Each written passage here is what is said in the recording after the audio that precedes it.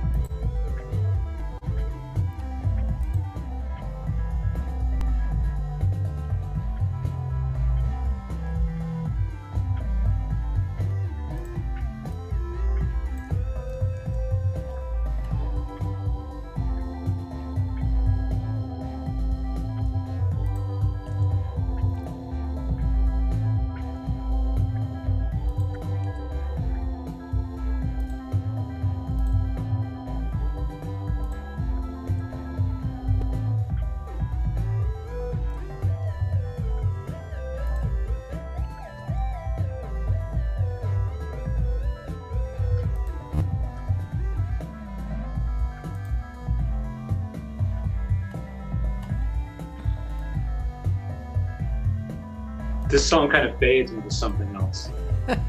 Okay.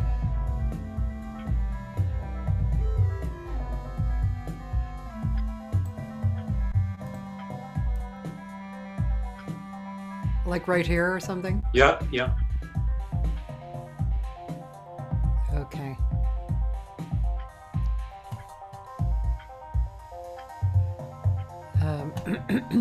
Just want to show a little bit of this screen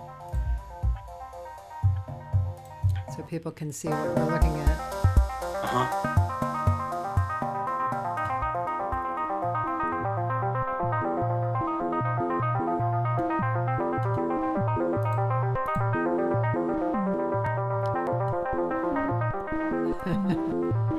Look at this, man. This is quite the studio.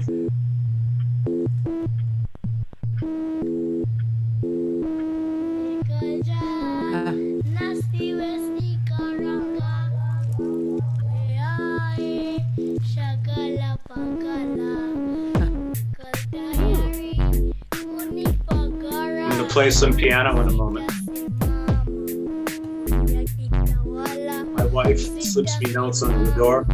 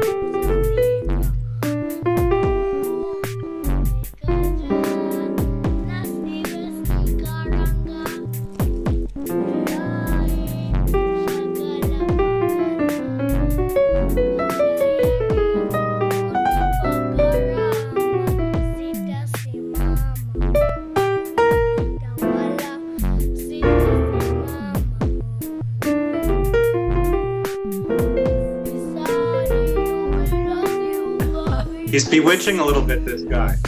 That is really cool what you're doing. Wow.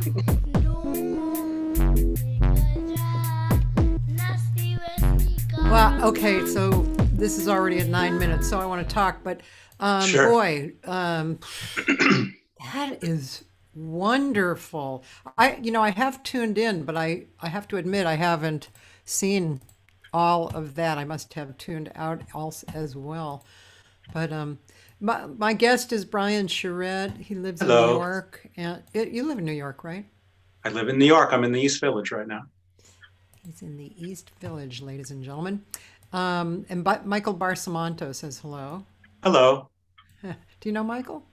I don't. He's Do a we know great each other? drummer. And Is lives he in from here? he lives in LA, but he's played with a bunch of interesting people. And We may have met there. I don't always remember the last names. you could have met, and you guys would like each other. Yeah, very. Hi, Michael. Nice to meet you here. Anyway. Hi, Michael. He's been a guest on the show too. Uh-huh. Um, I miss being in LA extremely. My list is really long. Of course, I can't see my list because it's on my hard drive that died, and luckily I have a backup. But I'm waiting for that, because I kind of have this fear in the back of my mind that I'm not doing something that I should be because I can't see it on my hard drive.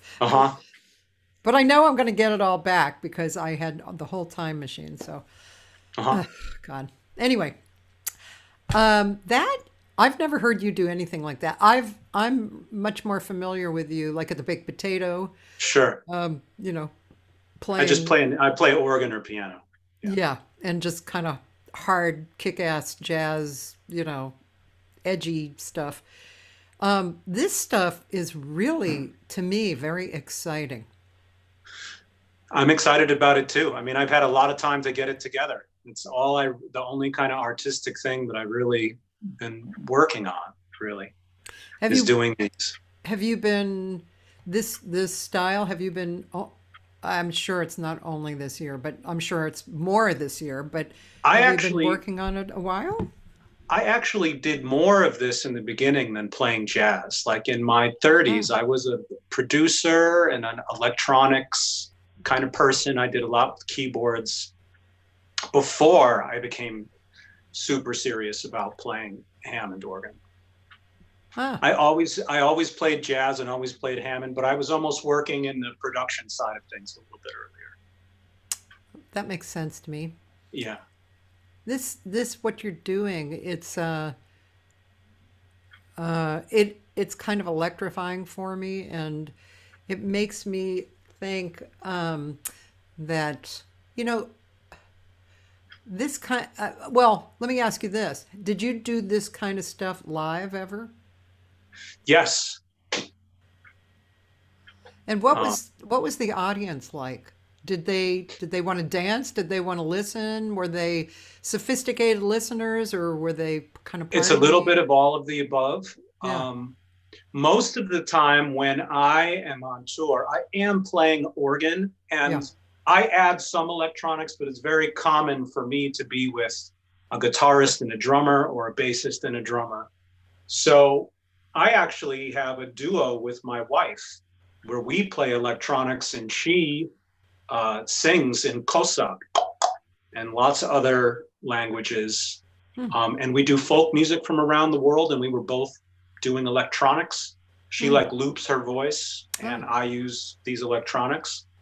oh. So it's great to do it live. The electronics are always it's a lot to get together. It's a lot to kind of handle. So that can be a little intimidating. But the beauty of these sets that we just watched is it's all set up and it doesn't move. And I kind of know where everything is and I have the sound kind of dialed in. And I almost think it's the most authentic presentation of my music that I've made in a way, because I'm completely in control of every aspect of it. Um, I do miss playing with people, but sometimes when you've really got everything tuned in the way you like it, you can really express yourself just as you like, I guess. So that's what those are doing for me, for sure. I think that's fabulous, and I totally get it. And actually, yesterday I was speaking with Rio Sakaidi, who's the artistic director of the Jazz Gallery, Sure. and what a great conversation. She's got a real great point of view, They have a and great B3 there. oh, It's cool. a cool place, yeah. Well, she was, I guess, apparently all this year, or maybe since this summer, like once a week, they've been doing this four artist moment. Short Uh-huh. actually. I think each artist has 10 minutes, Uh-huh. and so once a week they're producing that. And Chester, I wasn't familiar with his name. Chester, I forget. Anyway, she showed me one of them, and he was Hmm. it was really cool. The music was great, but also what he was doing was he was cooking with his daughter, his 14-year-old daughter. So Hmm. he made a video.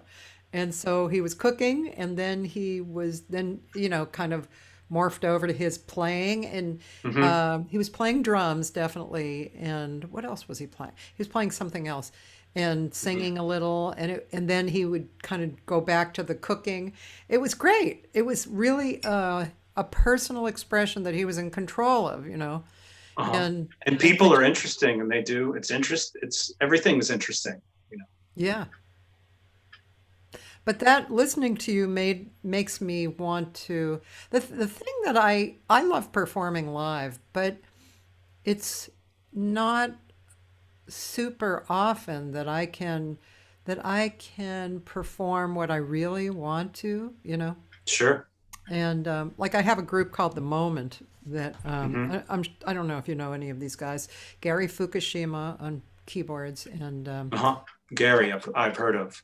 he's really good. Hmm. Chuck Manning on tenor, Hmm. Brad Dutz on percussion, and Jeff Richmond on guitar. And just the combination of people, we could not play for a year or two, and then as soon as we play again, it's exactly the same experience, and it's a bit abstract. And the last time we did it, I actually did poetry, which I had never really done, you know, with a Hmm. group, and improvised, and that's something I really love. But you really have to go out of your way here, at least, to create a gig that is going to happen, and you're Uh-huh. probably not going to make a lot of money, you know. Uh-huh. So I don't know if I don't- I imagine that New York has more places like that, but maybe that's not true. Well, you know, now there's not a lot of live gigs anywhere. Yeah. I actually I get to play a few. I get called to play a lot of gigs.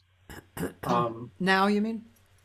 Not a lot, but Yeah. obviously compared to what it used to be, it's a lot less. But like I got to play at Birdland when they were doing their fundraiser. That was cool. I played at the Iridium. I played at Smalls a few times. Um, there's this great, very open hotel called the Roxy Hotel. Have you ever been there on Sixth No, I Avenue? haven't. No. And it's very open and it's very fun to play there. They have a nice stage, and I've been Hmm. playing there. But you know, I don't travel anywhere to play concerts, and I used to travel very much. You know, Yeah, we were talking about that before. You had two yeah. tours that got canceled. Two have been canceled, and I have another one in October that's supposed to happen, but it's very hard to say what will happen. And where is that supposed to be? Well, I have a lot of concerts in Prague. I've actually written some symphonic brass music for an orchestra called the Modern Art Orchestra in Budapest. Oh, Um, I was supposed to go to Berlin. Um, I'm also supposed to go to Switzerland and Italy and Spain, but wow. everything is, you know, hard to say what will happen now. Yeah, it's How okay. It's okay. It's were okay. you supposed to bring a band? I always play, you know, because I go to those countries a lot, I almost have my bands in those countries and I've played with them for years now. Oh, So it's very uncommon for me when I go to Europe to bring people to Europe. It's really expensive, you know. yeah. It's not like the old Yeah. days. That's Yeah. for It used sure. to be easier. Yeah. Um, well, that's great if the whole thing kind of loosens up and Yeah. moves Well, we'll on. see. I'm not gonna be freaked out about going back too soon either. Like I'm gonna wait until it seems sensible, you know. Yeah. Yeah. Yeah. I do. I miss being in Prague. I love this city very much. I love Berlin. Um, I actually even lived in Prague like half the time for a little while. Oh, So it's hard. This is the longest I've ever gone without being there, you know, yeah. since I've been going there, which has been for a long time. Ah. What? Why? What were the circumstances that you lived there? I had a weakness for the ladies there for a little while, Cathy. I'm going to tell you the truth. Um, and I had, I mean, not many, but I had a few wonderful girlfriends, and I had taught there at Jezik Conservatory. They have something called the Czech Jazz Workshop, which is kind of like a master class that they run in the summer. And I did that for many years. That's actually where I met my wife, Melanie. We were both teachers in this workshop. I even write for a magazine in Prague Oh, wow. called Musicus. And, you know, it's very centrally located. So I kind of, because I spent so much time there and I've been going there, I was going to Prague before I even lived in New York, which was 1994. Oh, And I just have a lot of friends there. I have a lot of places I can stay. It's not very expensive. And it's kind of where my home base is in Central Europe. When I'm playing in Germany or Switzerland or any of these other places, I usually fly back to Prague. Yeah. So that's kind of been what I've been doing for like the last 5 years when I'm in Europe. Where are you from originally? I'm from Meriden, Connecticut. Meriden. Is that kind of near Hartford or no? It's halfway between Hartford and New Haven. It sounded like one of the smaller towns. Yeah, it is. I mean, yeah. I left soon. I wasn't there for long, and I came here. I see. Yeah, I had some good college years in that area. I mean, I went to college in Boston, but I went to Berkeley actually, but I had a group of friends. You know, we were deadheads and stuff. You know, and one of the guys was from that area. I can't remember the name of the city, but one summer we went and built a house. You know, Wow. just a group of us college kids basically, and yeah, it was a great summer. I can never get the angles straight for building. It's not it's not one of my strengths.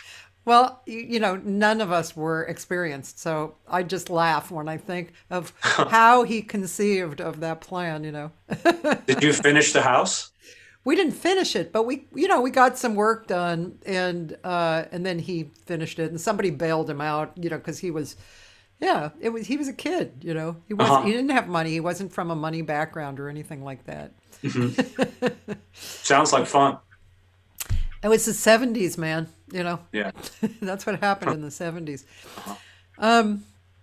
So let's see. I wanted to ask you too, at the bottom of your resume or your bio, it says you are into at a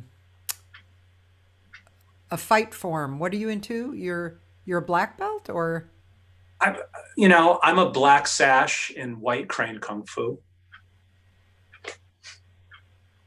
Well, you say that like that, but to me that means something. I don't know what it means. It means it's kind of impressive. Let's put it that way. You know, I do that very much now, but I don't like fight with anybody anymore, or do anything like that. That was years ago. And I did many different kinds of martial arts, but now I do mostly the old Chinese forms. You know, they're very beautiful to look at. The hand motions are, you know,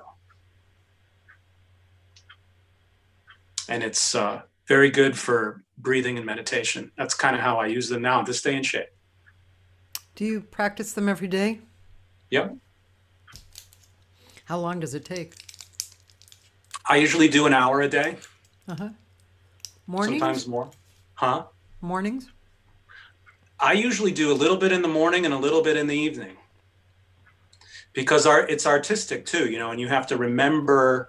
It's like learning a piece of music. You have to learn the different postures and how they work and how to do them gracefully. So it's very interesting. It's very physical. It's very good for staying in shape. It's lovely. Yeah. And I'm assuming you've done this for a long time. What made you start? I actually started to do a form of karate called Washin-Ryu when I was very young. And I did that for a few years, and then I did nothing for 10 years, I would say. And I was about 30, and I was a little heavy. I was a little out of shape, like I wasn't really taking care of myself. And I was looking for some kind of exercise that I could do to get myself in shape. And I saw for the first time a Bruce Lee movie, which I had never seen before. And I was like, wow, what is this guy doing? And I became very interested in all of the, you know, my main area of interest is the old animal styles. So Kung Fu in the beginning was fighting styles patterned after movements of animals. So they have a tiger style. They have something called eagle claw, which is not one of the original 5 animals, but I do the crane, which is one of the original 5 animals. the Shaolin Temple in China was burned like 3 times, so it's very hard to get the accurate information about these early styles, but it's a big area of interest in mine. Yeah. So that's what I was into. And through doing that, I became aware of jiu-jitsu and, you know, lots of other ones that I became interested in too. It's interesting. So, and obviously it, well, I'll ask it in a different way. In what ways does it benefit your playing? That's the biggest benefit, you know, because I became very aware of my body. And I would say when I was about 30, I had a very painful inner dialogue with music. And I almost stopped applying myself to music when I started to study Kung Fu, because I had just had it, like working so hard at something. And it was when I released my hold of it so tightly that I could just almost instantly do it in a way that I couldn't before. And I became very passionate about practicing Kung Fu, which is a very similar thing as practicing the piano. It's obviously more physical. But the mind muscles you're using are the same, you know, and it makes you very fast. It makes you very aware. And I could almost play piano the way I wanted to overnight when I started to get serious about it. It was really some kind of experience for me. And to this day, when I go to play the piano, my mind goes very blank, you know, and I never have any kind of negative self-talk when I play music, which is not the truth in my regular life, you know. Interesting. Yeah. So it's, yeah, I mean, it's kind of very specific in music. But I think that's a bit common for people to have different points of view in their production of music, you know, as opposed to their regular life. I mean, you can even say that, you know, how you observe sometimes that there's somebody who's a real a-hole, and but in their music they're gorgeous. Yeah. You know? Complicated. People are complicated. Yeah, I think that's I surely really. am. I love that. I think that's really interesting.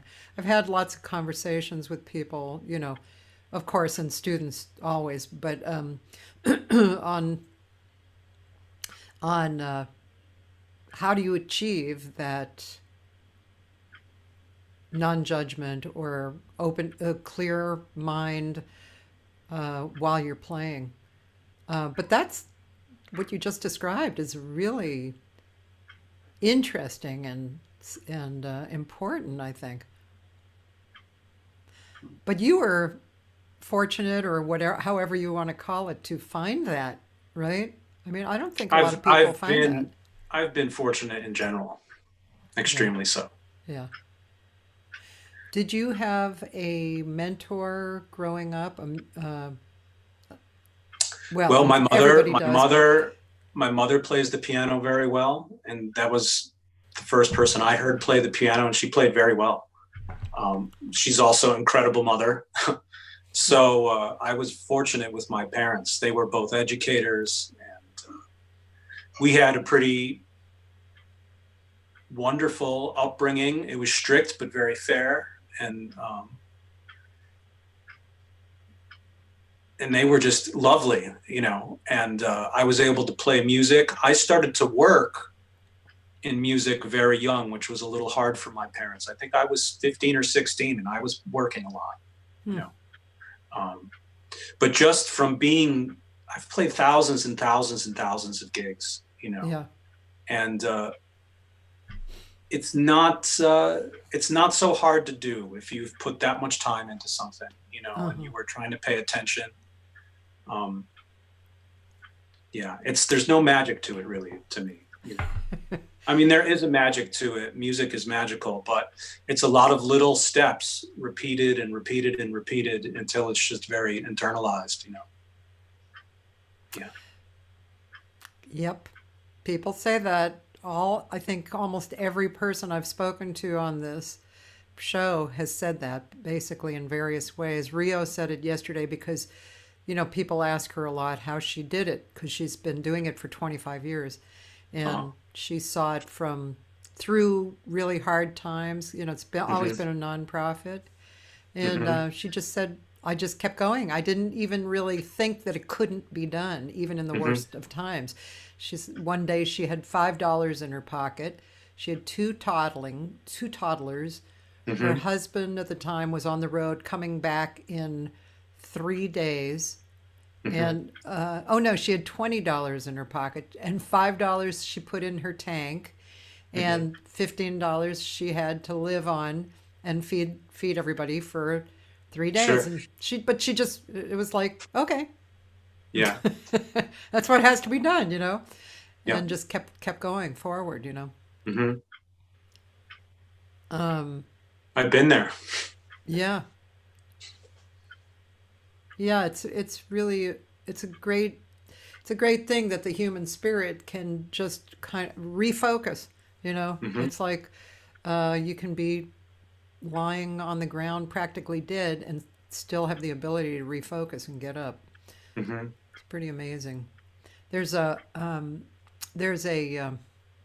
let's see, what is his name? I forget his name. There's a man who do you know of Stephen Nachmanovich, the author of Free Play? No. So Stephen Nachmanovich is an improvisational violinist and a great author who's wrote a book kind of like Effortless Mastery. It was my Bible for years, called Free Play, Improvisation in Life and the Arts. And it's the kind of book that you open anywhere, and it's the sentence you read is speaking to you, Sure. And he also wrote another one, the art of is. Oh God, for some reason, probably because that first book was so momentous to me, I always forget what the second book is called. Sorry, Stephen. But yeah, so oh God, the name kind of came and went. But he talked to Zipper. Zipper. So there's a Zipper auditorium in the music school downtown in LA here. That's Coleman Music School. And Zipper was, he had an incredible history. I won't go into the whole thing, obviously, but he was in two prisoner camps in different continents. And he, in the German camp, he taught his prisoners a classical piece, and they made instruments out of dirt and insects and anything that was around, and they would go in the back in the dead of night and play this piece. I mean, it was just it's that kind of thing, when I mean, we're talking about what we go through, and it's equally as important, but it just shows you, wow, humans can really they can really pull back and bounce forward, and it's a beautiful thing. So your mentor, you would say, I guess. Well, after that, you mentioned Kenny Werner. I actually studied with Kenny Werner before there was a book, Effortless Mastery. Oh, cool. So at that point, when I studied with him, he was doing something called the 5-finger exercise. I'm sure he talks about that in the book, where you just drop your fingers on the piano and trying not to care what they sound like, which is kind of that's what he's talking about in general, is to be present and to have no judgment of what's going on. Right.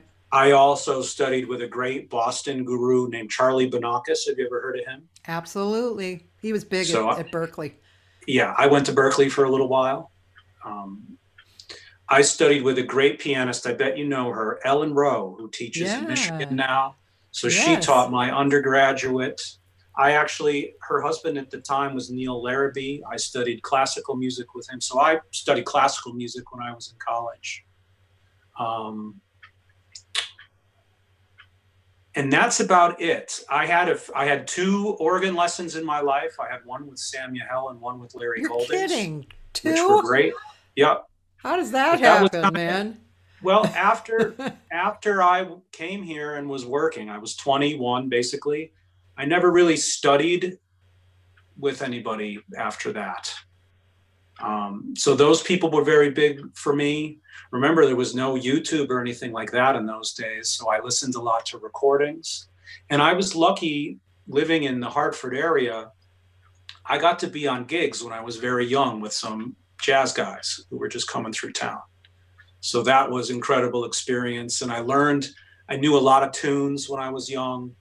And, you know, by the time I came to New York at 21, I had already played a lot of different kinds of music. Did you play with Billy Hart in Connecticut? No, but I played with J-Mo from the Allman Brothers. I played with Houston Person when he would come to town, Lou Donaldson, Charles McPherson. I used to play with Mac Guitar Murphy from the Blues Brothers. And this is when I was like 16 or 17 years old. So. And were you playing organ at that time? I played no organ. I played keyboards, synths, and piano. Okay. I didn't really start to play a lot of organ until I got to New York. Okay. And then I started to play in Harlem a lot, that's Jack McDuff's organ in Showman's too. So I learned how to play organ there, and I started to, you know, very few people in New York ever even heard me play the piano. Even though my training is on the piano, you know, not really organ. But now in jazz music, I think most of people think of me as playing Hammond organ. I think when there's a great organ player, seems like the attention really goes there. You know, same with Cary Frank. I mean, he is a piano player, but most people think it's a very exotic and strange instrument, you know. Yeah. And not a lot of people really do the whole big thing with the pedals. And it's not like when you think about all of the people that play instruments, the Hammond organist list is the shortest. I mean, maybe harp is a little shorter, but you know, it's not like there's 100,000 Hammond organists in New York or anything like that. Yeah. So, yeah, it's a rare thing. Interesting. Yeah. Mm-hmm. I've heard a few good ones in LA. I mean, of course, Larry Goldings is. Joe Bagg is there. He's great. Joe Bagg, yeah. Cary. There's a guy who plays. Larry Goldings. Does he still live in LA? He does, right? Yeah. Larry Goldings. He's incredible. Yeah, totally incredible. Oh my God. Ty Bailey. Do you know Ty? Yeah, Ty Bailey. And there's a guy on the south end of LA, but I don't remember his name, but he plays with this guitar player named Jacques Lejour. Oh, I know Jacques very well, and I know this gentleman who plays organ too. He's really good. He is good. He lives in the house behind Jacques. Oh. So I know those guys. I know Jacques very well. Okay. Yeah. What an incredible dresser too. Like he's always looking just amazing. Yeah. Are you talking about Jacques?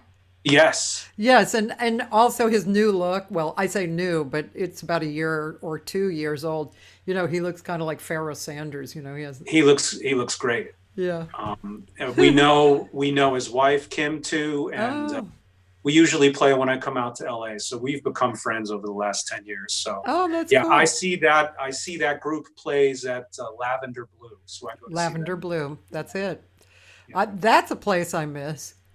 Yeah, it's cool. I love Los Angeles so much. I really do. Yeah. Can we hear something else? Sure. Do you want to hear something I do with people? Sure. Let's hear something. There are some good ones. If you scroll down there's some good trio stuff of me playing Hammond organ with Ari Honig and Gilad Hexelman. Those are nice. Oh, that sounds good. That's a very good group. Yep. So keep scrolling down. Keep going down. You played with Oz Noy, huh? Yeah. Okay, I'm keeping. There's George Coleman. Keep going down. Oh. Big G.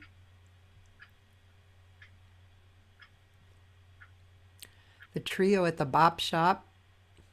Oh. Do you? I think we're maybe not on my videos. You might have to. Yeah. Is there a way you can click on the videos? Yeah. So under, if you click on the videos thing, there you go. So you see with me standing there with Galad and Ari Honig, those might be good. Keep going down. Keep going down. Right here? Yep. No. Yeah? Yeah, okay. yeah. That's a good one. So this is me being, you know, Hammond organ. Okay.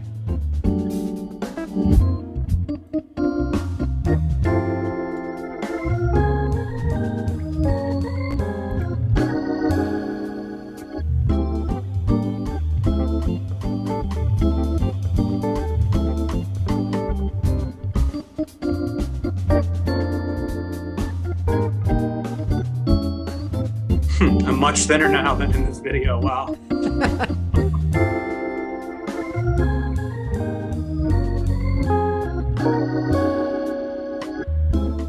This is like a dream trio. Sounds great.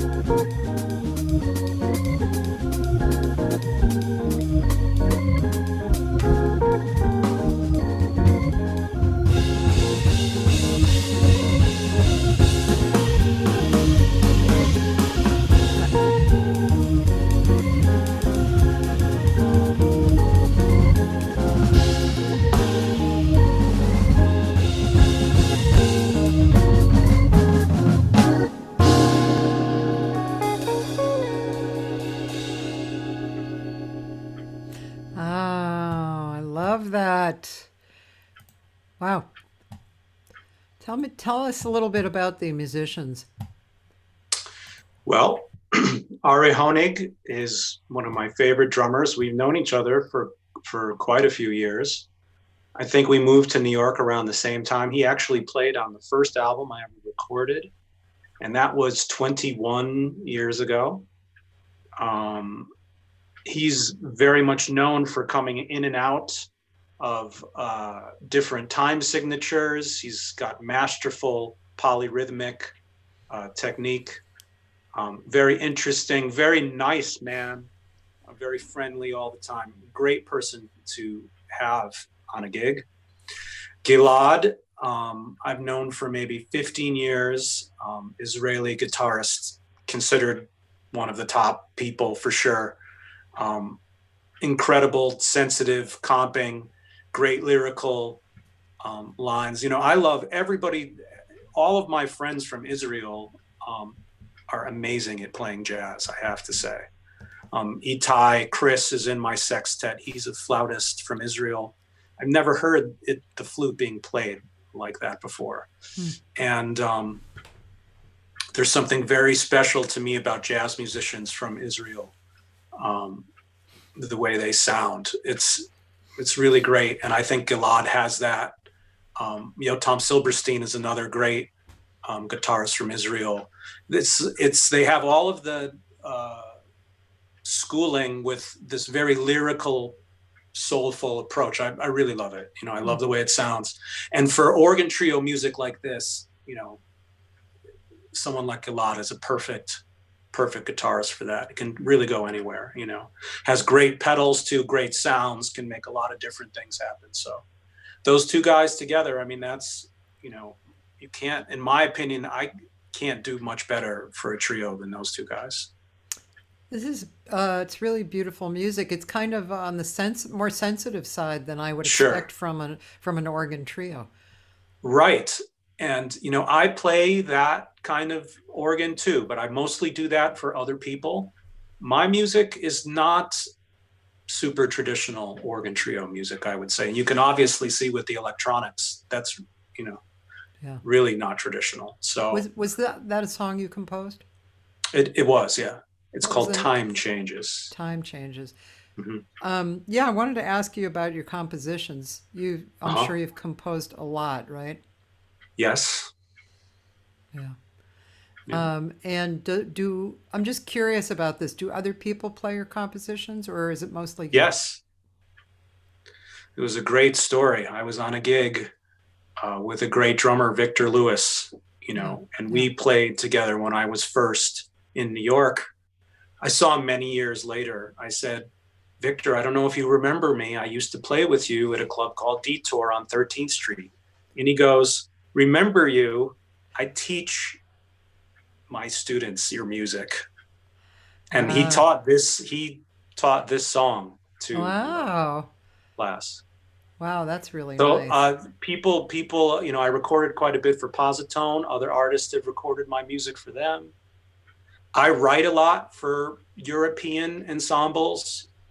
Like I wrote a program of big band music for the Jazz Dock Orchestra in Prague. I have all this brass music that I'm going to do in Budapest, hopefully next time I go. So this is actually the slowest time of writing I've ever had, because I usually am writing all the time for whatever thing I have to do. I'm usually writing for something, either a recording session, I'm scoring some music for someone, or Do you, in a kind of a typical time that would be, is your time, do you have off times, or are you like always working? Like, I work a lot. I work every day. I don't work day and night, but I get up in the morning and I work. Yeah. And I have a pretty strict schedule. You know, I get up, I work for a couple hours, then I exercise maybe a little bit. I'll have lunch, and then I'll go back to work. And usually at 5 or 6, I stop and I work on creative things, either if I'm writing about something or I'm writing music or practicing. Yeah. You kind of sound like a Libra. You're very balanced. Not that I know what I'm talking about, but I'm a Sagittarius. oh, Sagittarius. Okay, well, in my experiences, Sagittarius are very friendly and open-armed.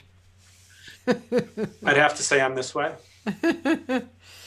I'm curious, and what's cool about these conversations is that I get to ask questions that seem obvious and apparent, but I actually don't know about. So I am curious about use of different appendages at once. And, of course, I've known people, and I've talked to people about this, drummers especially. And I had a friend here who is a blind piano player, Dave Mackay, who he had such individual kind of personalities for his hands. It was like a band playing together. It was really interesting. But obviously for the, and I've talked to Carrie about this too, but for the organ, it just seems like there's a lot to think about and get comfortable with and coordinate. I'm sure now it's very easy, but what was it like actually learning it? And is there a hard part still for you to do? No. It's just like falling out of bed now, right? When I was a kid too, I played well-tempered clavier, all day long. And to me, if you are a keyboardist and you play that music, you need nothing else, So I always played with both hands. I always remember playing bass lines. I was actually playing bass on gigs when I was a kid, even before I played keyboards on gigs. So I've always thought about the bass. I've always thought about my left hand. To me, they kind of go together. The hardest part for me about playing music, I don't think keyboard instruments are technically hard to play. If you're playing some Franz Liszt, transcendental etudes, it's hard. But if you want to be a jazz player, I don't feel like it's as technically demanding as, say, playing the trumpet. So the hard part for me was getting my mind into a space where it was easy for me to improvise and have ideas without getting jammed up and without some kind of negative self-talk or something like that, Also, is it hard to, I'm sure it's not too hard, but was it hard at some point to not play bass when you had a bass player with you? I have a hard time playing organ where there is a bass player. That's not as comfortable as me. And the pedals on the organ, that's very physical because you're basically going like this with your leg all night. And if people like to play very fast tempos, it's like you're basically going like this with your leg all night. So it's very physical too. Yeah. Do you take your shoe off? No. I play with wingtips. Just curious. Carrie plays without shoes, so I was. And I have seen who's that? The Barefoot Contessa, right? A lot of guys take their shoes off. A lot of guys have special shoes. I just play with my shoes, Yeah. Plus, the white crane, you practicing standing on one leg all the time. And in my serious years, I was doing it on bricks, where I would stand on one leg for a long time. It makes your core strength and your balance more than people that don't do that and must, And I'm sure that had something to do with my physical approach to the organ, Yeah. Also, I'd like to ask about your teaching. So tell me, do you teach? Sorry, it's okay. My fan. Do you teach in a university, or do you teach privately mostly? I do everything. I'm like people at the new school can study with me if they finish their first year, I believe. So I don't know if I'm considered a higher elective or what that would be. Yeah. I also teach at the 92nd Street Y, and I teach privately, and I give master classes.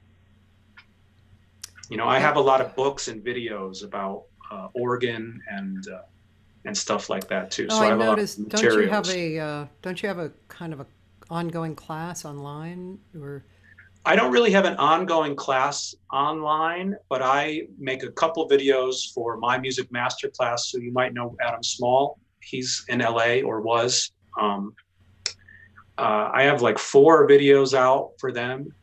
I have a book on Hal Leonard Publishers about the Hammond called 101 Hammond B3 Tips. And I wrote instructional articles for many magazines for years. Keyboard Magazine, Electronic Musician. I've written educational articles for Downbeat and Jazz Times. And I write for a few European magazines too. So it's something I've kind of always done. When I was writing my column for Keyboard Magazine, that's when I first started to do a lot of it. And, the master classes and the students kind of evolved through me having these materials, I think, Cool. So it happened pretty organically, I guess. Yeah, yeah. Tony Jones is here. He's a drummer and singer. Hi, Tony. And he asks if you use your left hand when tempos are fast.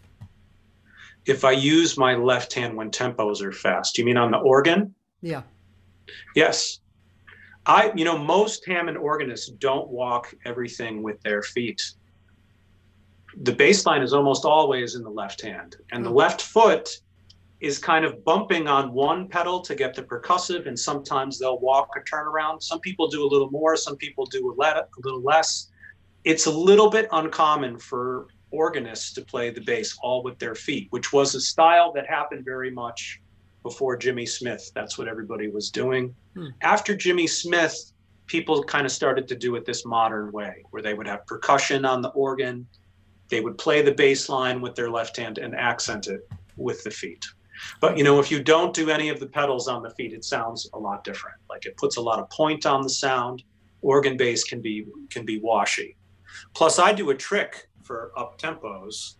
Most people play with a flat foot, but at a fast tempo, there's some wood in front of the pedals on the organ. I'll rest my toe on the wood and I'll tap with my heel, which is less work somehow.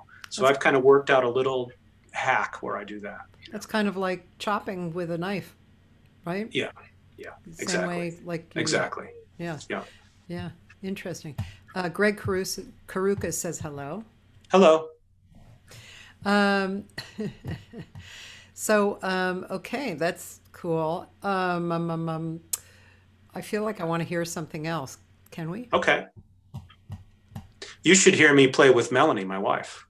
Okay, let's hear. There's some of that electronic stuff there. If you go to my videos, I call her the talented Charette. Actually, Brad Dutz, the percussionist that I play with, he's one of the best percussionists in town. Very eclectic, and although he did move recently, but he's still, I consider him an LA person. Does he play with Bevan Manson a lot? Yes. Okay, so I met him on one of Bevan's recording sessions. Yes, he's excellent. Yeah, very kind of a quirky guy. And no, that was a great, Bevan Manson is one of my favorite pianists too. I think he's incredible. Isn't he? He's a genius. He's great. He came to my college. He went to Eastman School of Music with Ellen Rowe, who was my professor, and came to my college. He had an album out, and a young Matt Wilson was on drums. And the album was called Rhythm Chowder, and the album had a really profound impact on my the way I thought about trio, because Matt Wilson was getting lots of wild sounds on the drums. Bevan was getting unusual sounds on the piano. So for me to come to LA and to play on some of it was for his album, and some might have been underscoring for a movie, I'm not sure, but it was like a dream come true for me to play on something at Bevan's, That's cool. I love Bevan. I've known him since, actually, I don't think I knew him in Boston. When I went back to Boston to perform, and I performed at Scullers, and I had to get a band, and my girlfriend turned me on to Bevan. And the first time I went over to get together with him, he introduced me to this song he wrote that was it was like he wrote it for me. It was the intervals were stuff that I was drawn to, and it was in my key, which is very, very different, you know, for somebody to show me a song that's in my key. And anyway, that was my introduction to him. That was a long time ago. And then he was co-produced this small chamber orchestra record that I had, and he arranged 5 of the songs. He's brilliant. He'd be listening back to something in the studio, working on a totally different arrangement, and he'd be working and he'd say, bar 55 right there was a note there. It's like, wow. He's a lovely person, really cool person too. So smart, great to talk to, good educator. But Brad Dutz, his wife, is an artist. She's really a beautiful artist. As a matter of fact, I used her artwork on one of the last records that I had with Larry Kuntz and Josh Nelson. Wow, that is very nice. Yeah, and actually this goes above or below that. I can't. I think it goes below. This page goes really below that. But and she is a loop artist. I mean, I always thought she was playing keyboard until I got real close one time and realized she had just set up the loops, you know, on a platform that looked keyboardish. And she's Japanese, and she was improvising, singing in Japanese.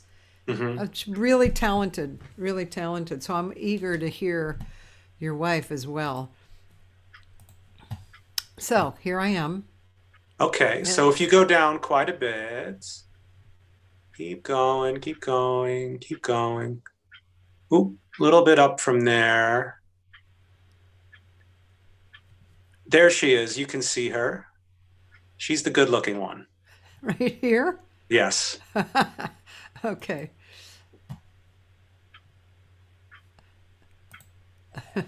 So this is like our electronic duo that we would do. Okay. I'm going to have to pay for a professional YouTube soon.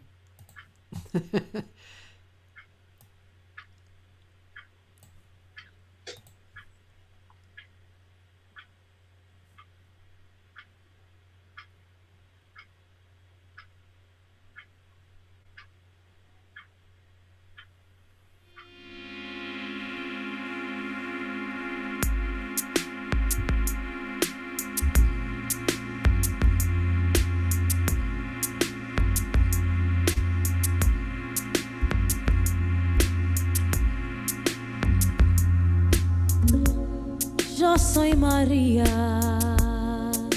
Woo! Da Buenos Aires. Da Buenos Aires. María. No ven quién soy yo.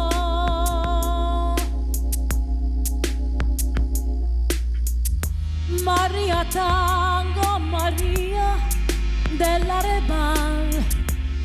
María Noche, María Pasión Fatal, María del Amor de Buenos Aires, soy yo.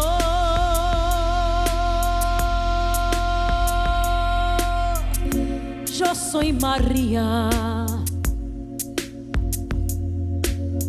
de Buenos Aires. Si en este barrio la gente pregunta quién soy,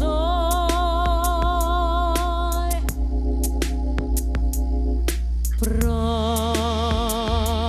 muy bien lo sabré.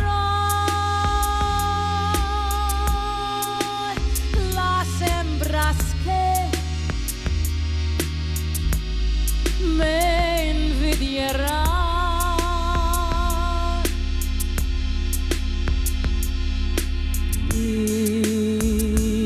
cada macho mis pies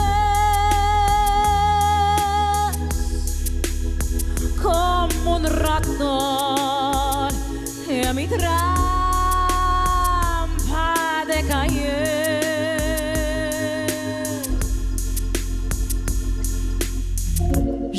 soy María de Buenos Aires. Soy la más bruja, cantando y amando también.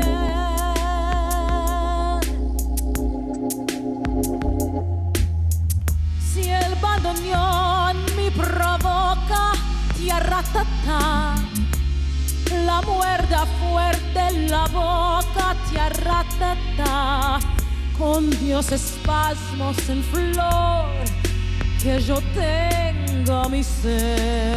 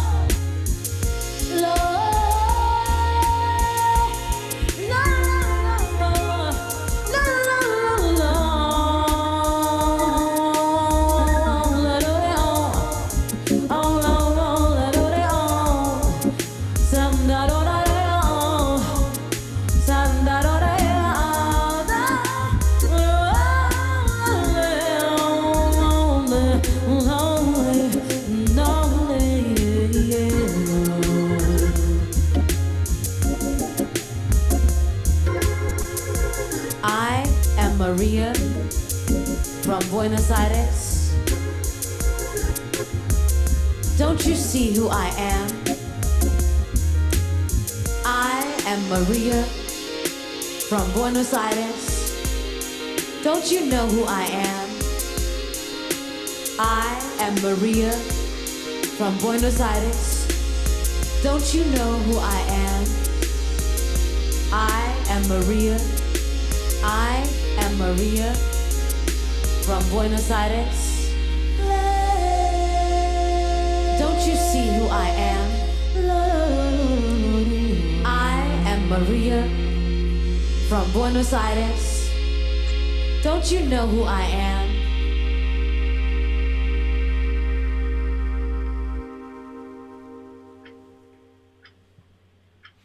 Cool.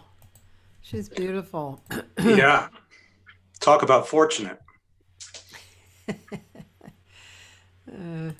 Yeah, man. It's good if you can play the piano a little bit. But it's better if you have a cool wife. Yeah.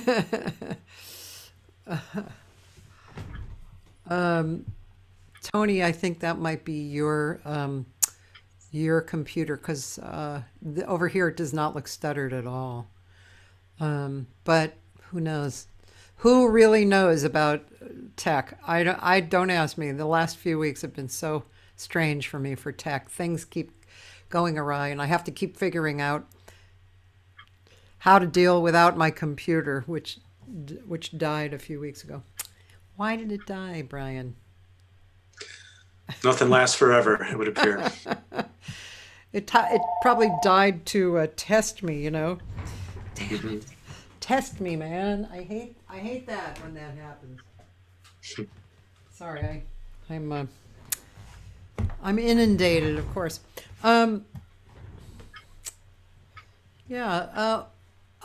If there was a record or two that you listened to until you had to replace it coming up, what would those be?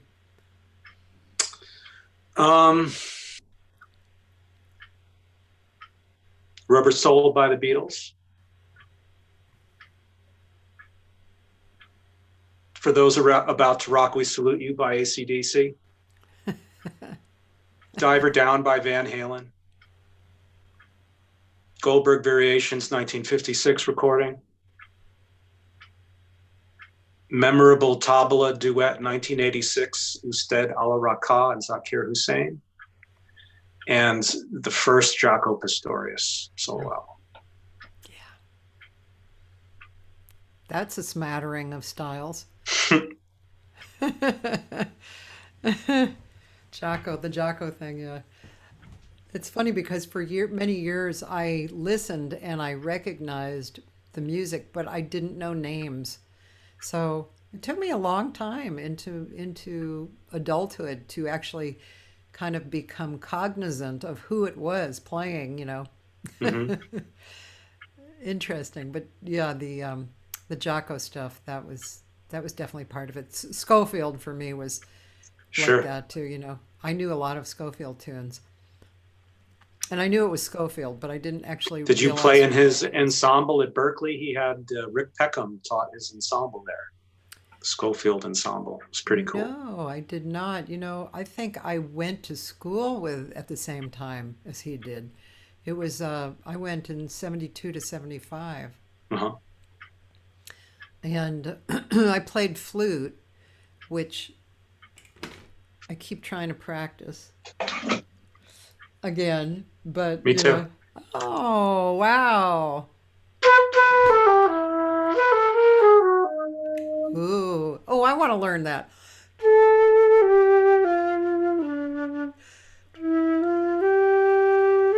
Yeah.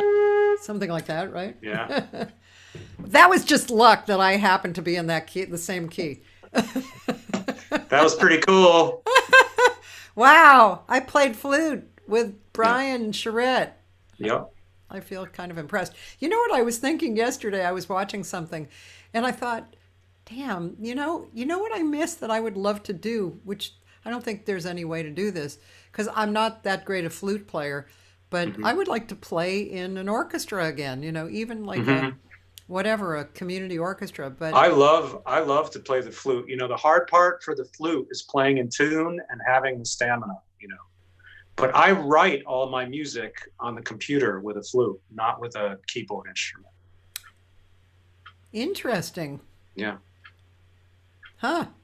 So I hear the inner voicings. I can think of the chord shape on the piano, but the melodies, most of it are these melodies that I come up with on the flute. That's interesting. Um, I was listening last night to small, I don't know what you call it. It's not certainly not a big band. Let's see. There's piano, guitar, vibes, bass drums, sax player who doubles. Actually, strangely enough, he used to be a piano player and he doubles on Hammond Uh-huh. and baritone and alto and Hmm. flute and tenor, and then trombone, trumpet, Wow. flugelhorn, and I mean he's not that. That's the other people in the band, and Hmm. then a guy on tenor and alto. Hmm. So, and I was listening, and you know, when I went to Berkeley, I actually went for arranging and comp, and I really many times over the years I've kind of thought with a longing, you know, I'd like to study again, but I don't have faith that I can stick to it because I have all these different things that intrigue me that I work on, Hmm. and I know it takes some concentrated effort, but I Sure. really love to hear those inner harmonies, and it would be a real turn on for me to actually do that. I don't know, maybe when I'm too old to do other things, but I don't know when that'll be. You know what I mean, Brian? It's just my You still nature. got you got a ways to go. Yeah, a little bit. Um, let's see. Um, so you mentioned several rock things, and does that come out in your music? And um, Sure. do you do you like reharmonize? Do you ever get into that, like picking rock tunes or pop tunes and reharmonizing and working I with don't those? do that a lot. I write my own music Mm-hmm. with that kind of sensibility sometimes. I Hmm. play guitar too. Oh, So on some of my early albums, I play a lot of guitar oh, more than keyboards. I don't do that as much as I used to, but I'm kind of a rocker, I think. You know, when I was first getting into music, I was into I was into progressive rock bands, especially. Yes, mm, Emerson, Lake and Palmer. yeah. And I loved Iron Maiden. I loved Van Halen. I loved all this kind of guitar stuff. You know, I was into the hammering on kind of stuff. So I think that definitely very much influences my jazz music. But I've been into every kind of music that I know about too. Like I investigated jazz music, I investigated classical music, rock, you know, everything that I'm sure there are things that I don't know, obviously, but everything that I have come across, especially if I was doing it professionally, I investigated, you know. So I think all of those things are informing my music for sure. Have you played with like backed up rock people? Yeah. I played with, well, I mean, I don't know if you would call them rock, but I played with Joni Mitchell and Shaka Khan. Oh. I played in Blood, Sweat, and Tears briefly. I play with J-Mo from the Allman Brothers now, even though we're on hiatus now. So yeah, I've done a lot of that. I've played guitar in groups, not as much anymore, but I used to play guitar and keyboard in a group called Mudville in New York, which I really loved. But yeah. Oz, I play with Oz now. I would say that's jazz music, but it's very rock oriented, you know. So I work a lot with Oz. Yeah.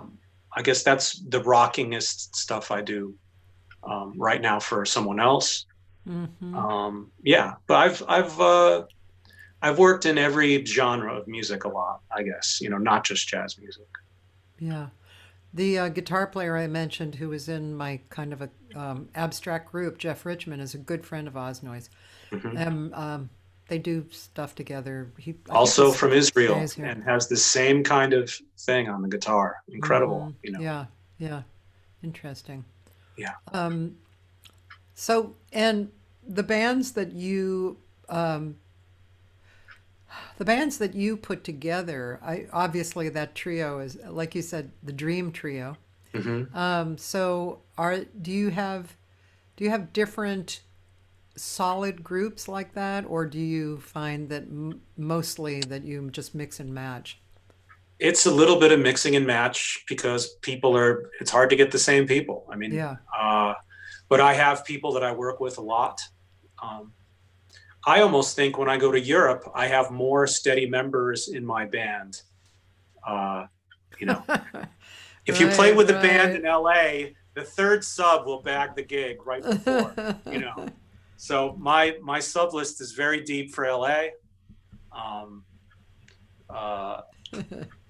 But you know, being in the scene of all these different places, you become friends with people, and it's I find that it's a very nice community in all these different places, you know. Yeah. Like I don't have any beef with anybody, or everybody to me for the most part gets along, and it's much better than it used to be years ago. I feel like it was much more cutthroat, and I feel like it's much more polite now in a way. I know it is in New York.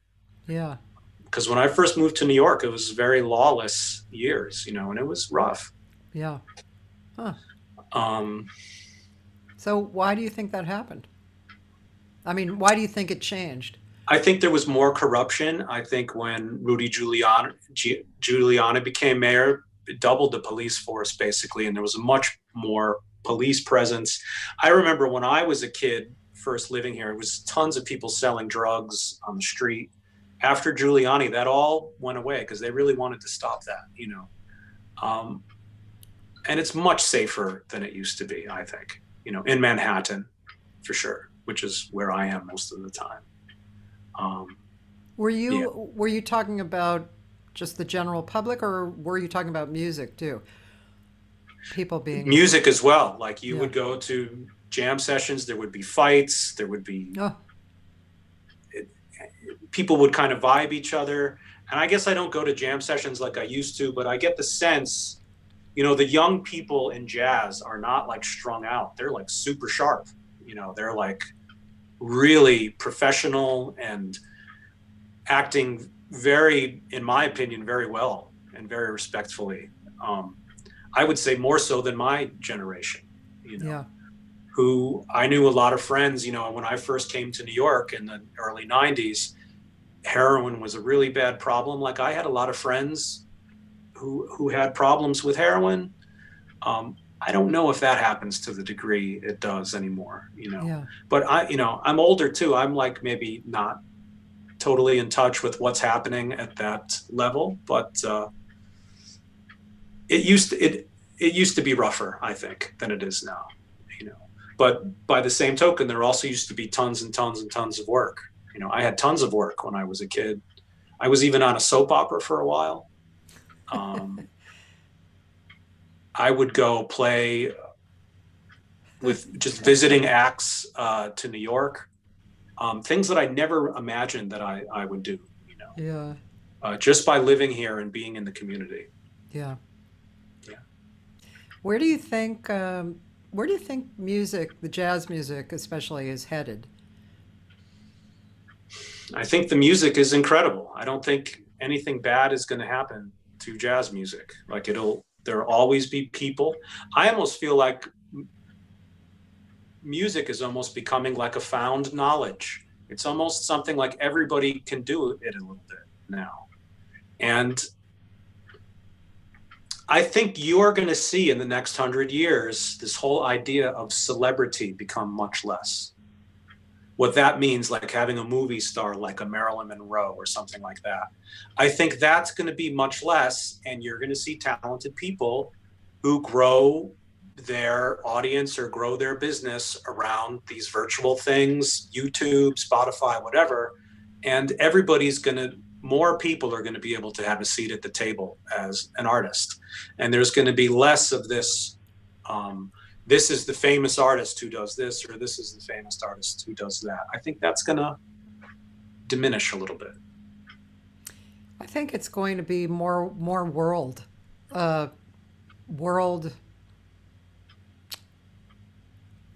music influenced, you mean? Yeah, but I mean, what I see is, yes, world music influenced, but the less boundaries, you know. Right. I think there's going to be much more, and there's already, of course, tons of morphing that's been going on, I'd say for the last 15 years, I think, at least, you know, but I see it getting faster and faster, you know.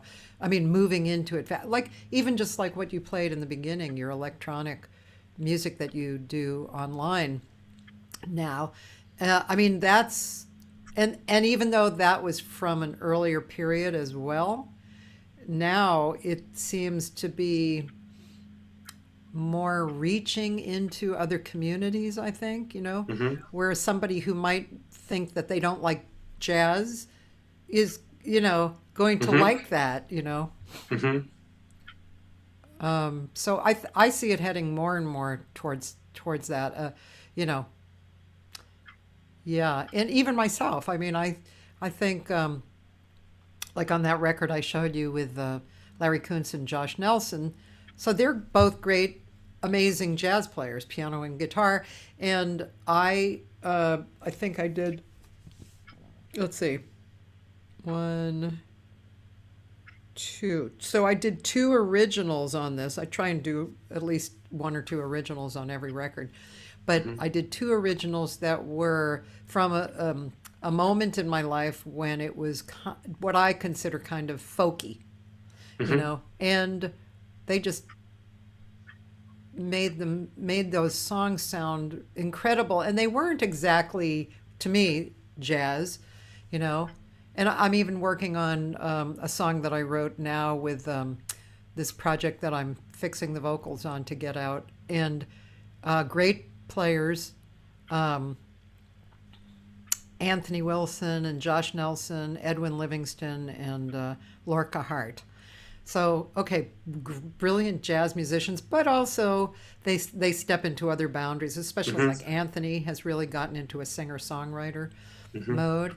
And this song of mine is, I'd say it's kind of, I don't know what to call it. It's definitely has my history in there, you know, and so maybe a little on the pop side. And it's really, it came out, and Anthony did this really beautiful kind of acoustic sound.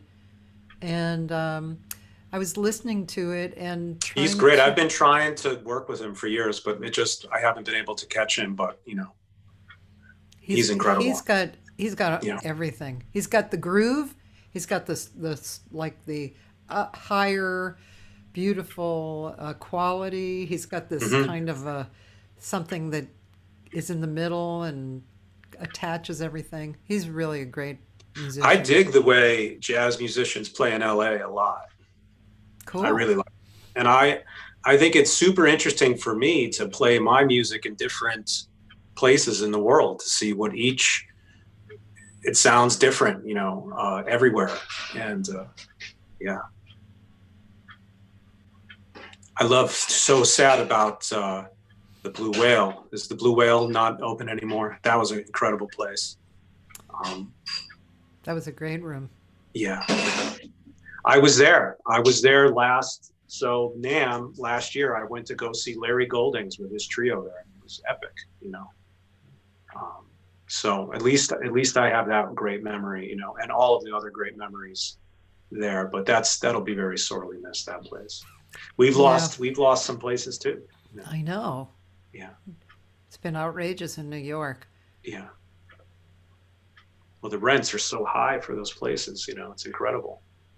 And they haven't had income who can pay that rent? Some people can, and some people just can't, What I get curious about is, so you're a landlord, and I understand you need money, and I'm sure I don't know the what is actually behind all of it, business wise, and there must be a lot of stuff, but you have a club, a built club that has been there for years. And so during this time, it's pretty obvious that nobody's making money in that club. And why bother kicking them out? Why not? Because who else is going to come in and take it over? Some people are cool. Some people work out deals. And, there's every kind of person too. Like some landlords are super cool. Like my landlord, I'm friends with him before I even lived here. But some are just into the money, or they're, that's what I mean. Those people who are into the money, who are whatever, who are they going to get to go in there during now? Nobody. Yeah. I don't know what they're thinking about. I think people really fixated on money, really fixated on all aspects of it. And if it was coming in and now it's not, that's enough to make them feel destabilized, yeah. Money, I don't want to say I've never cared about money, but to be involved in some kind of if I really cared about money, I wouldn't play music for a living. I would be some kind of multi-million-dollar making whatever, So for people like us, I think it's very hard to understand. But for business people, the way we do it is very hard for them to understand too, so yeah. Luckily, Smalls is open now again, which is an incredible haven for us here. And Mesro is open, and a lot of cool places are still open. 55 Bar, I'm not sure what will happen. Jazz Standard, unfortunately, is no more. So everyone is feeling this time right now in the arts. It's really tough. I'm really lucky that I can do these other things. If I only played gigs, I don't know what I would do now. So I really feel for the people suffering with that. Yeah. Speaking of the 55, when I saw you in New York, you played with me, of course, for the APAP, but also that was the same period of time when you played the 55 with Vic Juris. And that was the first time I'd heard Vic Juris, and I'm a big guitar fan. Long time, and so I was totally blown away. And I think it was Dave Liebman who had a musical relationship with Vic. They worked together for years, yeah. Yeah. So when I had Dave on a few weeks ago, we talked about Vic Juris.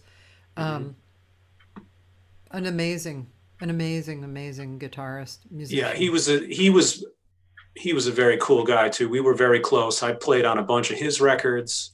And I would play on his Sunday night gig at the 55 Bar a lot. And he played on some of my recordings. So we were very close. It was a huge loss for me. Yeah. Such a nice guy. Yeah. And his wife, I met his wife that year. She's also a great singer. Yeah. Yeah. Victorious. If you were, when you teach, are there, what are some of the more significant points that you find yourself telling the students, over and over again? Almost everything is accepting the fact that it takes a long time to learn to play music, and going very slowly, bar by bar, and breaking everything down until its smallest components.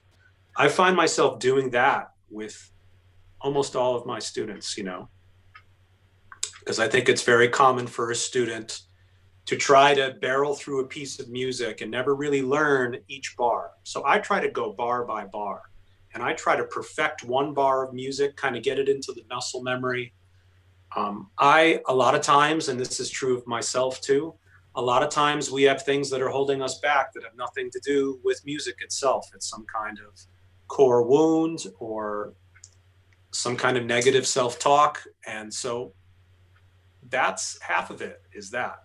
And the other half is this very methodical, going bar by bar, trying to learn all of the concepts, trying to learn the scales and all the different keys, really work on a piece, learn how to finish a piece of music. Pretty nuts and bolts stuff. I don't really teach, I'm not teaching anything complicated, I would say, And I think the principles of music can be learned very quickly. Like, I teach people how the system of music works in an hour, basically.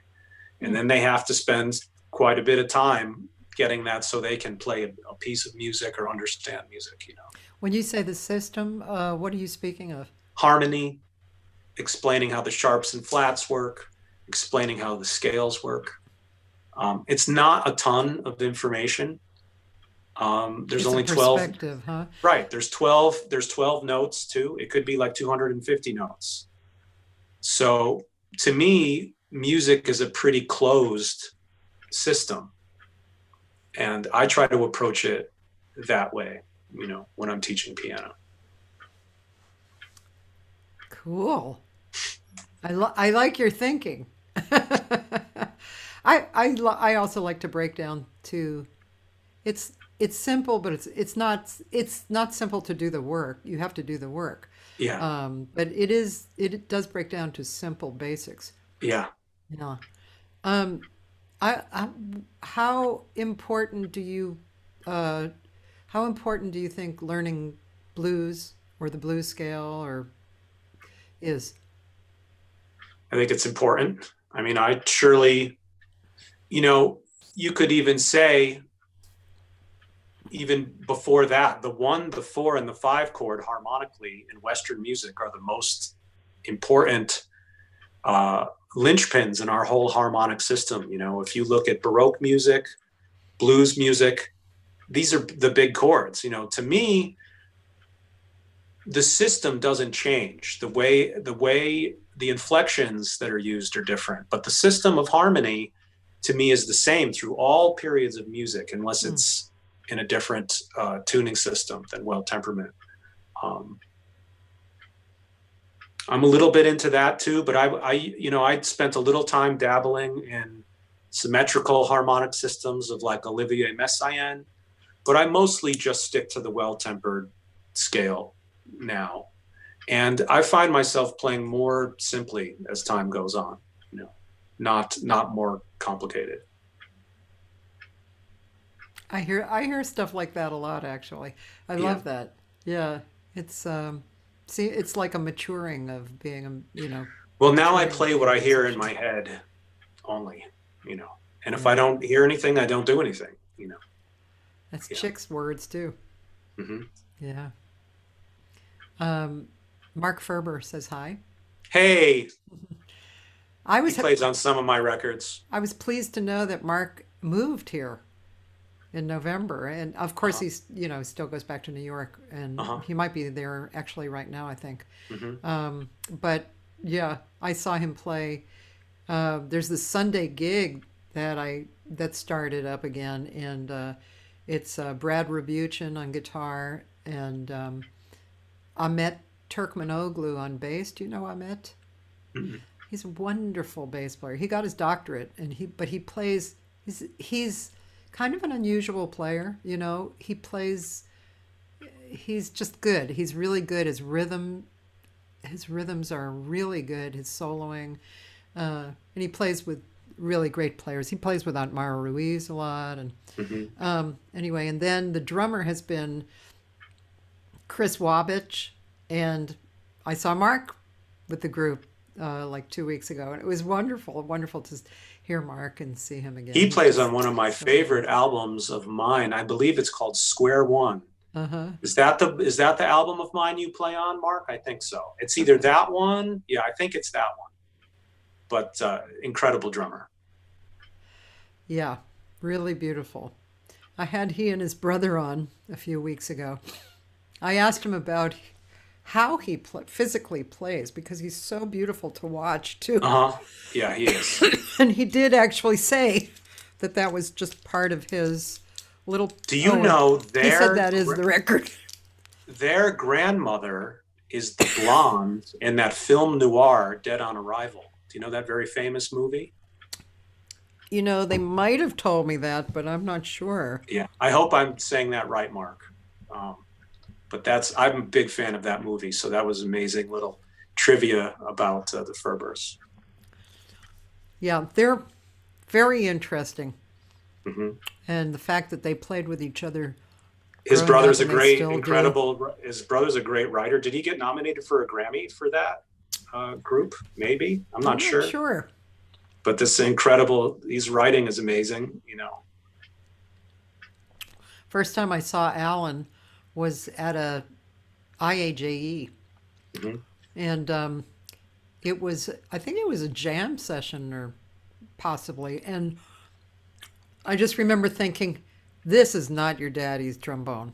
That was the first time I think I had heard trombone played like that, you know, in such a modern, adventurous, you know, direction. Yeah. There's a lot of cool trombonists now. It doesn't have, you know, I feel like the trombone had the stigma of not getting a lot of attention over a trumpet but, you know, now with these incredible guys, you know, they're holding their own against all the soloists, you know, at any tempo, you know, the technical proficiency is just so high, you know. Yeah. And everybody's working so hard. The competition is incredible. So everybody's working so hard to just be a contender, you know. That's so true. That's with singers too. Sure. You know, the young singers coming up, their abilities are scary. You know, they're just incredible. And they obviously have an inclination toward it. And also the wealth of information that's available now that we just didn't have, you know. And you could and, you know, the stakes were not so high. You know, there were less people who played music, and it was, I don't want to say more of a cottage industry, but now with all of the virtual things, if you are an artist, you have to be savvy in a lot of different areas that you never had to be before, you know. So that makes it, to me, harder, or you have to be able to do many things, you know, make a press release, you know, stuff like that. I'm not sure that happened too much, you know, 40 or 50 years ago. That's so true. I mean, I remember always being impressed with Charlie Hayden, because the stories were that anywhere he went, anywhere he traveled, one of the first things he would do was to get on the phone and call people in the area. And I agree with you. I mean, actually, Suzanne Pitson teaches at City College in New York, and she's actually responsible for changing the curriculum right now. They're actually adding things like business, you know, social media, and, you know, what are you going to do when you get out, you know? And everybody should have a little bit of that. It's it's intriguing to me to find musicians, you know, that I would book, or you know, in the old days when I was booking clubs, that and no website, not even a Wix, you know. Yeah. So yeah, it's. I mean, what can you say about it? That's always been the case. So, you know, it's either in your wheelhouse or not, but I think it should be. I think it really should be in your wheelhouse a little bit, right? Yeah. Well, it's mostly what I do is that kind of stuff, you know. Yeah. And it works, you know. Yeah. Are there people, you can tell me or not who they are, but are there people you haven't played with that that you'd like to play with? I'd love to play with Schofield or Pat Metheny. I've never played with them before. That would be great. I've gotten a chance to play with a lot of pretty cool people, very luckily. Who else would I want to play with? Anybody dead? Sure. You know, like Charlie Parker or somebody like that. I would love to play with Charlie Parker. You know, I live very close to his house in the East Village. Oh. So big hero of mine. I would love to play with Hank Mobley. I would have loved to seen Bud Powell play piano. I would have loved to play with Frank Zappa. Like, I feel like I could have, that is the kind of gig that I feel like I could really sink my teeth into with the electronics and with the, you know, keyboard instruments that I play. Yeah, but I've, you know, a lot of what I've wanted to do has happened. So I just want to keep on developing, and I want to keep developing my own music, you know? Yeah. I can't wait to just be able to do it again without all of the restrictions. You know, that's going to feel pretty incredible. Yeah. Hey, I'm curious, besides, of course, me and your wife, are there singers that you really appreciate? Sure. I love Cyril Amies. Is that how you say her name? Her Surreal. scatting. Yeah. Her scatting is incredible. I really love a woman that sings with a rock band called Hiatus Coyote. Do you know them? Her name is Napalm. Maybe. Oh, I really like her voice. I love, of course, all the Sarah Vaughan, Ella Fitzgerald. I worked for a little while with Keely Smith. That was amazing. Really? Huh. Yeah, we got to play together for a month at Feinstein's years ago. Huh. She was an amazing singer. Incredible story. One night, Tony Bennett came to hear us at the club, and in the set, Keely Smith would walk around with the microphone at the end of the set, and she would sing "When the Saints Go Marching In," and she would hold the microphone up to whoever she was with and have them sing a verse. It was kind of a little bit she did. So she came to Tony Bennett to sing a chorus of "When the Saints Go Marching In." And without missing a beat, Tony Bennett goes right into the microphone. "Come on, Keely, you know I don't sing religious songs in nightclubs." Isn't that the wittiest thing you ever heard? Yeah. But I got to play with Shaka. I got to play with Joni. Shaka Khan was pretty amazing to stand next to when she opened her mouth and that voice came out. Wow, you know. Yeah. So I work with Cyndi Lauper in Carnegie Hall. That was pretty fancy. Oh, that must have been fun. I remember going to rehearse with her. You know, in Carnegie Hall, you walk all the way up to the top dressing room, you knock on the door. The door opens and Cyndi Lauper has like this pink robe with like a fuzzy collar. "Come on in, doll," and this very big Queens. You know? So, I mean, it's pretty amazing. I played with Laura Branigan. Oh. Yeah, I'm sure I played with Michael McDonald and Phoebe Snow. Oh. So I've been very lucky to work with some super cool singers. You know, Yeah. I really love the rock band Radiohead. I always wanted to play in that band. I like this band Hiatus Coyote very much. You know, But the music, I have fun every time I play music, you know. It's just about doing it for me. I like it, you know. I don't really care about the other circumstances. Just to do it is enough for me, you know. Yeah. I want to hear a little bit more of, and tell the audience, is your present online presence, is that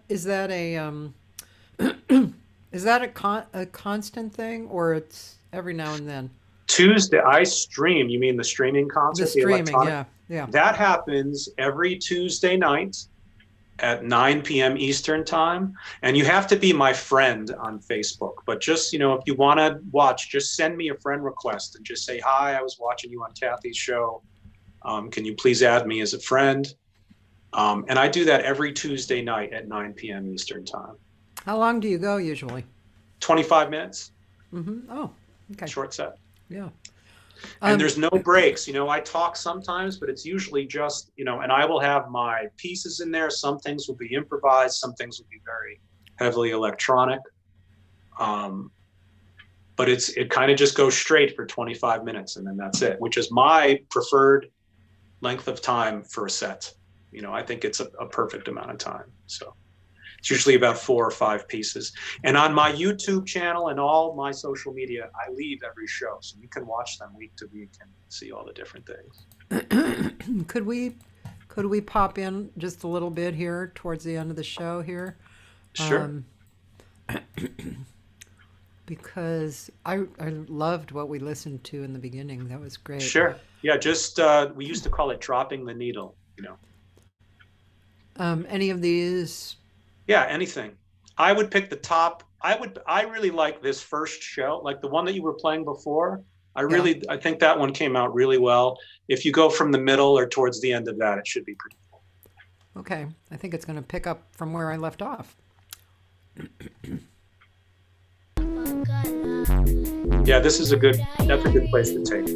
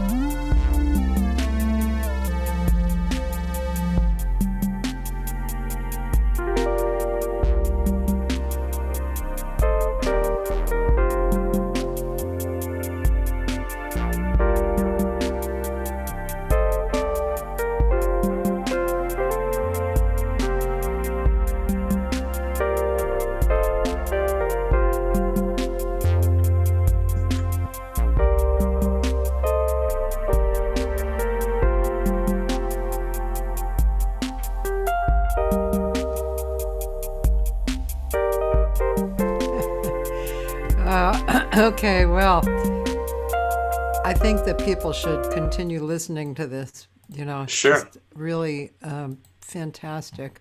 And That's the one. yeah, it's a great song. So I want to thank you for being on. Oh, thank you for having me. Yeah, it's really nice I of miss you. seeing you in person. I know.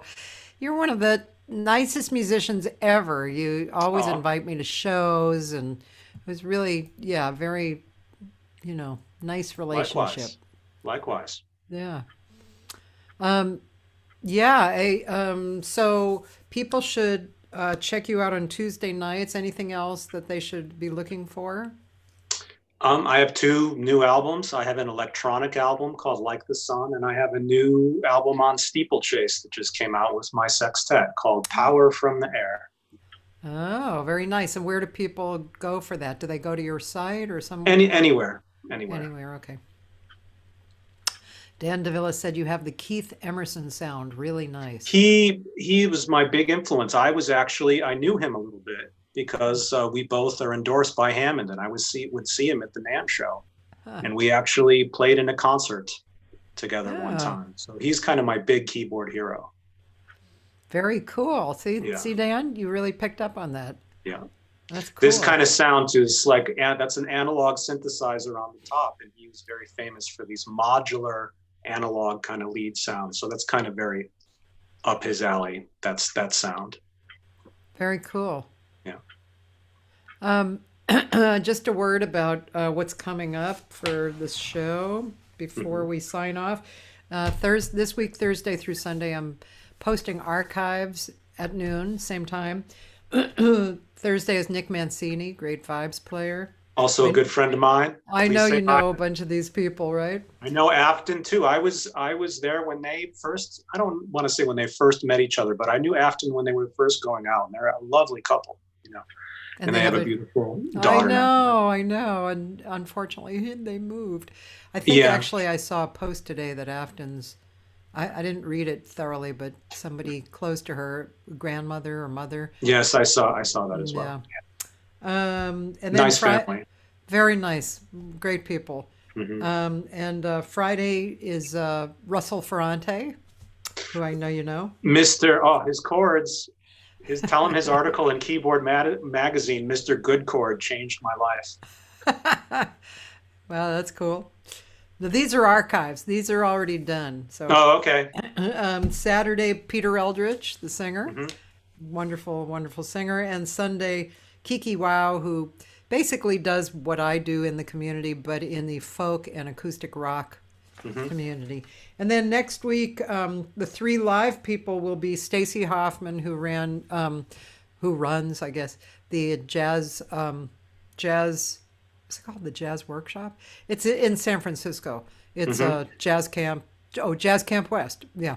That has been going for something like 25 years. And Tuesday, Jason Harnell. Do you know him? Mm-mm.